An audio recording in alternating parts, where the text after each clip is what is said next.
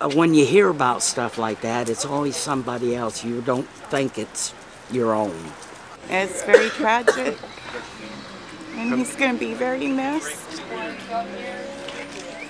And he's a little angel. He's a cutie, just always smiling. We mortals sometimes question the wisdom of his love, for no heartache compares with the death of one child who does so much to make our world seem so wonderful and mild.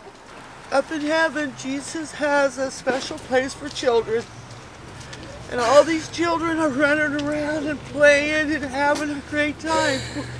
And they all have a candle.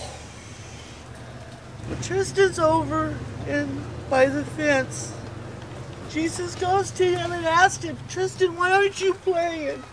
Why isn't your candle lit?" He goes, "Jesus, I light my candle, but my family's tears keep putting it out." Well, this is my first time back here, and he died in my arms right here. We have a lot of people praying for us and hoping that Steven could get help, because that's my 19-year-old grandson, and he's taking it really hard. Him and Tristan was close.